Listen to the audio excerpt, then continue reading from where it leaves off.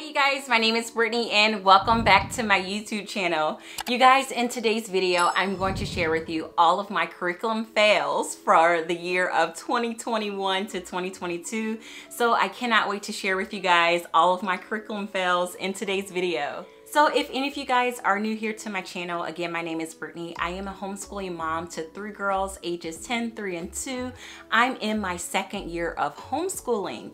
So you guys, before I start today's video, I want to give a huge disclaimer.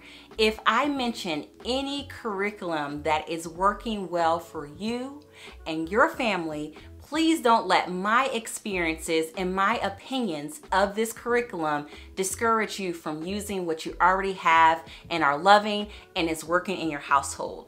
I just want to make that big disclaimer because I do not want anyone to leave this video feeling like you have to change everything up in your homeschool based off of my experiences with these curriculums. So yeah. So you guys, this video, I'm not gonna lie, it's a really hard one for me to make. However, I really feel like I need to make this video because if you guys have followed me along my second year of homeschooling, you would have noticed that my major problem in my homeschool was really trying to find a curriculum that was going to work well with my daughter. I feel like every homeschooler has this year that they go through this, and this year, my second year of homeschooling, was the year that I had a lot of curriculum fails. However, you guys, I am really blessed and happy that I had those fails because if I didn't, I wouldn't be at the place where we are in our homeschool today where things are just working and they're flowing, and I feel so blessed that we are finally at this point. So yeah, so you guys, let's go ahead and get into the curriculum fails. Of course, as you guys already know, I have notes in my phone. That's just how I roll here. And I want to make sure I keep this video as short and concise and to the point as I possibly can for you. So you guys, also too, I don't have any physical copies of this curriculum to show you. I sold most of these curriculum pieces. I was able to get money back from the curriculum to be able to purchase new curriculum. So I'm really happy that I wasn't out any finances or anything like that. So I don't have any like physical copies to show you. However, I do have a lot of flip throughs that I can put in the video today. So you guys will be able to get a little glance inside of how these curriculums do look on the inside if I do have some flip throughs on my hard drive. So okay, now let's go ahead and get into the video. So you guys, my first curriculum fail of the year was a math curriculum fail, and honestly I really feel like it wasn't really a fail once you hear everything. So we started off our year using Singapore Dimensions Math 4A. The pros about Singapore Dimensions is that it is great in abstract, mental, and conceptual math. It is great for a mathematically inclined child. The lessons are colorful and engaging, and the teacher's guide, you guys, in Singapore Dimensions is like laid out so beautifully. I mean, if you need a math curriculum that's going to hold your hand, that teacher guide is definitely hold your hand when it comes to teaching Singapore Dimensions. Singapore Dimensions math is a different way of math versus our regular traditional math that we have learned here in the United States. With it being such a different type of math and a different way that math concepts is brought about, I really love how they made that teacher's guide very thorough. For a parent who hasn't learned math concepts in that way, they're still able to teach their child, which is beautiful.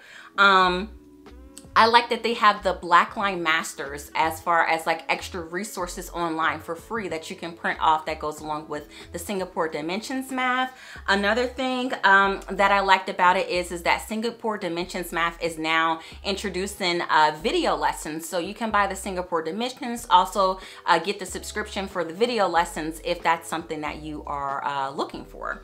So you guys, this is so sad. My only con about Singapore Dimensions, honestly, is that it did not personally fit the season of life that I'm in.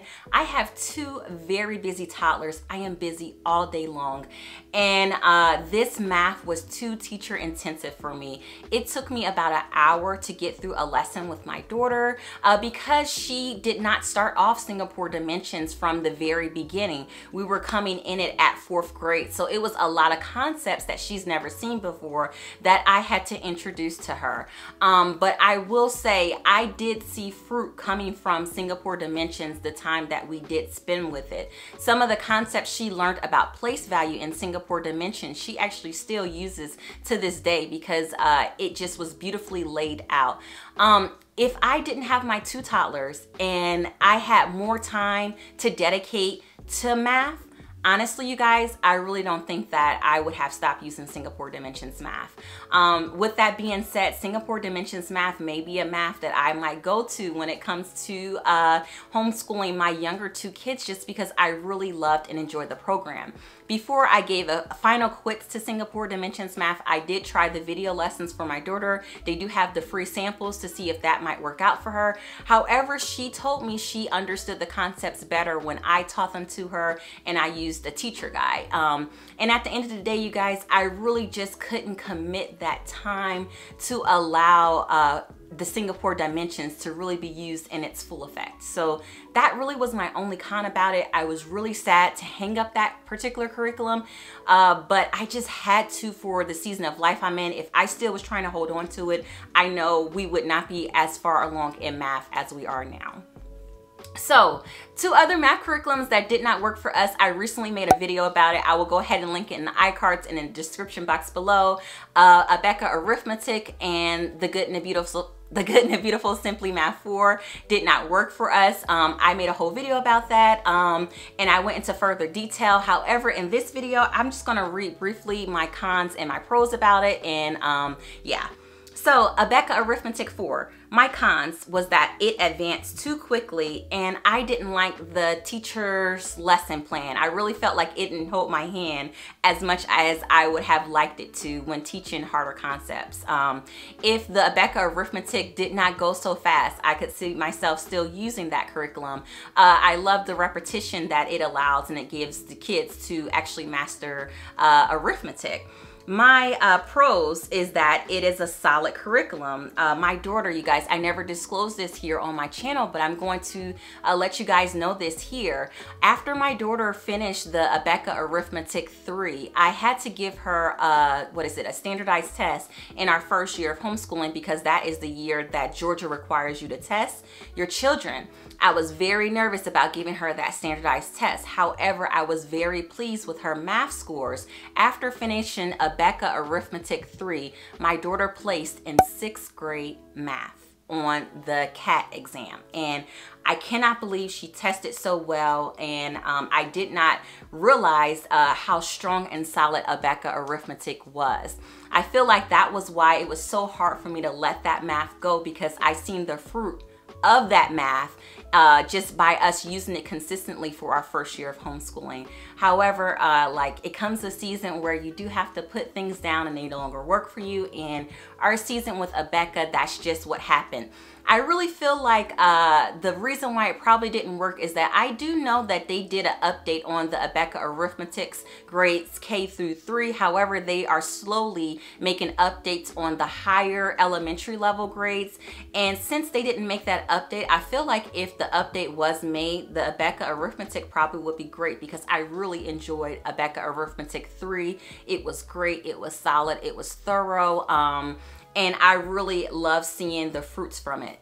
So yeah. All right, so as far as the Good and the Beautiful Simply Math, my pros about it, I feel like it's beautiful. I mean, if it's in its name. I feel like the lessons, they seem to be very fun and engaging. They had a different interactive way to teach math, which I enjoyed. However, my daughter didn't, and I went further in that in my other video. The video lessons, you guys, they were awesome. I loved how they brought in real life math concepts. They were visually engaging, and ultimately, I loved it too, because it allowed the kids to have a sense of independence when it comes to math, for them to be able to watch their video lesson and get straight on into their lesson and mixed practice. The cons, I felt like the Good and the Beautiful, it really lacked a good spiral practice in their lessons. I feel like their lessons was kind of bouncy and scattered. I feel like they would talk about fractions in one lesson, 2 lessons they would do geometry, and then they would come back to fractions. And I really didn't see like a systematic way in which concepts were built upon in the Simply Good and Beautiful Math. Okay, you guys, if you made it this far, then those were all of my math curriculum fails this year. So let's go ahead and get into language arts and my curriculum fails for language arts. And just as I have some with math, I have some with language arts too. Okay. So you guys, we started off our school year using the Good and Beautiful course book level 4 and the readers. The pros about the Good and Beautiful language arts, I would say, is that they're very strong in grammar and the diagramming of sentences. It exposes children to a variety of literary devices and elements in such a younger elementary age, because for level 4, I really feel like they incorporate a lot of literary devices that I haven't seen yet introduced in some of the curriculum that I have used. So I really feel like they were strong in that. The lessons, again, they were beautiful. They were fun. They were engaging. I really feel like it pulls the kids in. The Good and Beautiful language arts, it incorporates so many subjects. I mean, you have your art, you have your geography, your spelling, your grammar, your reading, your literature. So it's really just everything all in one course curriculum. So you're able to get a lot of subjects touched on at once.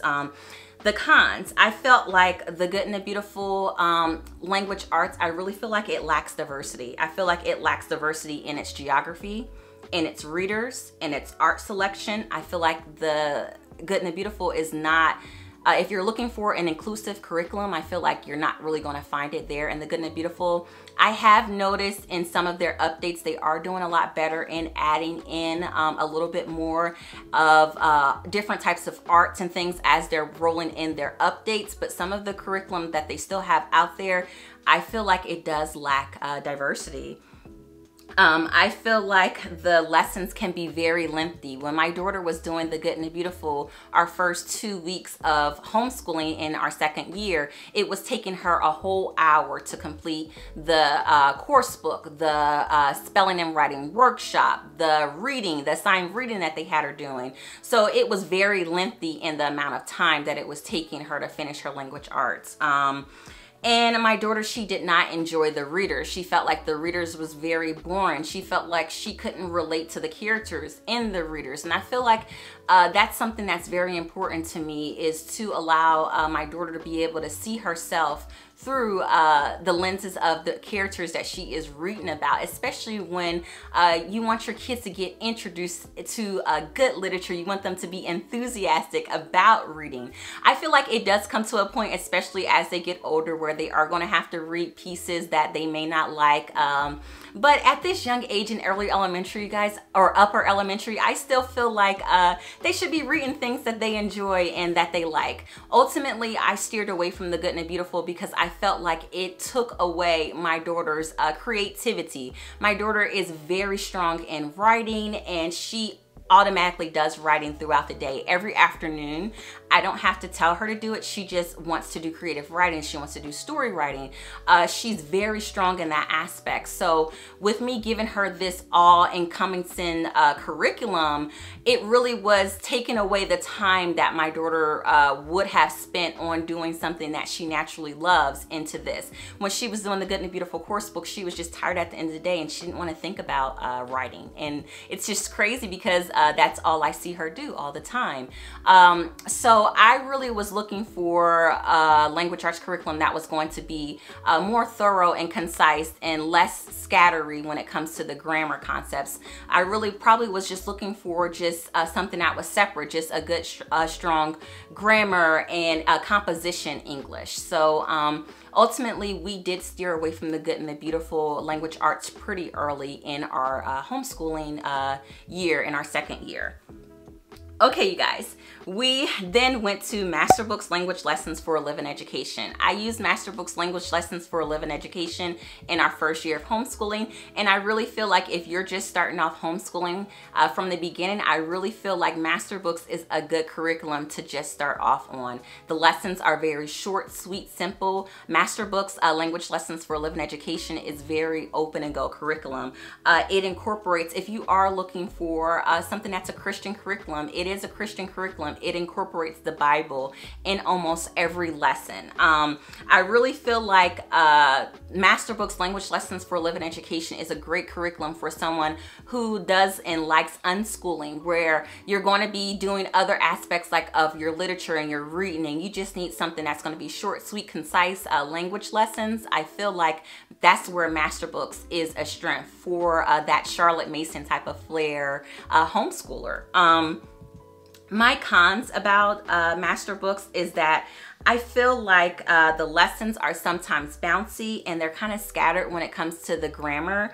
I feel like it does lack the mastery for certain grammar concepts and things. I feel like using Master Books is a good spine. However, you will find yourself having to grab other resources to supplement it. And if that's something that you're okay with, then Master Books is going to work perfectly fine for you. I was okay in our first year of homeschooling, kind of gathering pieces to supplement Master Books as I was kind of getting used to curriculum. And I'm going to tell you guys, Master Books, you know, it did serve me very well in my first year of homeschooling. I feel like when the Good and the Beautiful language arts did not work for me, I was so quick to go back to Master Books because it did work out for us. However, we ultimately found a better fit when it came to grammar and composition in our homeschool. But you guys, Master Books, it still will have like a special place in my heart. It was where I started off from, and I feel like it gave me the confidence that I needed as a homeschooling mom and a parent starting off homeschooling. And it's great. I still love it, and I definitely would recommend Master Books, especially if you're a beginner. Okay, you guys, my last curriculum fail, and I really don't know if this was a curriculum fail or a preference, was the Good and the Beautiful science units. The pros about the Good and the Beautiful science units was that they're very beautiful, they're engaging, they're fun, they have a lot of activities and it's very experiment heavy. I feel like the science units are very much Charlotte Mason type of flair, where you're reading, you're using your hands. It's not any like writing or questions or comprehension checks or anything like that. You're really presenting the information to your kids. You're really learning science with your hands. And yeah, that is really the pros about the curriculum. I really enjoyed of the science units, those little mini readers. I think that's what they're called. I really enjoyed those mini readers because they were really jam-packed with good information when you are going over the science with the kids. My cons about the Good and the Beautiful science units was that I was personally looking for something that was going to give like some type of quiz, test, reading comprehension. I still was looking for that type of traditional approach when it came to science. Again, I live in a state of Georgia and I have to test my daughter. If I did not live in a state that required standardized testing, I think that I will be okay with this approach with science. However, I know she has to get tested, so I have to be able to find a way for me to understand and see that she is gaining a true knowledge in these areas. And I know I could have come up with, you know, reading comprehension things on my own, little quizzes and things like that on my own, but I really feel like that takes away from a curriculum being open and go and ready for you. And that was definitely one of my major cons about it. I felt very overwhelmed with the amount of activities and experiments in each lesson. Now, if you have all school age kids, I really would say you would be perfectly fine using this curriculum. But if you're like me and you have like one school age kid and very younger kids, or you know, things like that, I really feel like you may want to like break up the lessons into like maybe 2 or 3 days while doing them. Don't do a whole lesson at once, because again, it can be very lengthy. It could be very time consuming. And if you do use the science units, I would definitely say get everything you need in that whole unit, all the experiments, every little thing that it says that you need in your supply list, that master supply list at the beginning. Just get it at the beginning of the year. Prep the whole entire unit, not just week by week. Prep the whole entire thing. Have everything ready, and then I feel like you probably will be very successful in using those science units. However, like I said before, I was looking for a little bit more in science, and that's what ultimately led me to make the decision to stop using the Good and the Beautiful science units.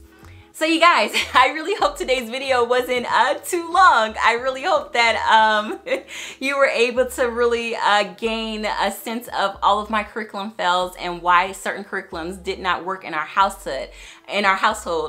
You guys, again, like I said before, all of these curriculums that I have mentioned in today's video, I really feel like they all have pros. Again, they all have cons too.